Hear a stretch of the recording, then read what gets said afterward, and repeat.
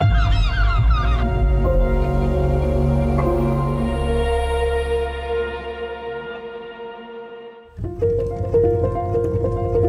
summit has been a formidable source of inspiration for me. I met so many people that come from disparate fields, doing things that are very different from what I do. I work in academia, but we are all here because of a common goal, which is the goal of building a more sustainable future. A future where we are better equipped to face and confront and solve the major challenges. Partnerships are the heart of progress. There is no progress without partnerships. And partnerships mean so many different things, but for me they really mean getting together with a common objective and achieving growth by doing that, growth of all parties.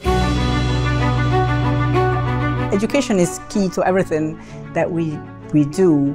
And I work for an academic institution, so obviously education is at the forefront of all our activities. Our students, in a way, are empowered then in the end to become ambassadors for the environment. And that's one of the things we really want to achieve. We want them not only to recognize what are the challenges that humanity is facing now, but also to be able to confront them in the future and solve them for a more sustainable future.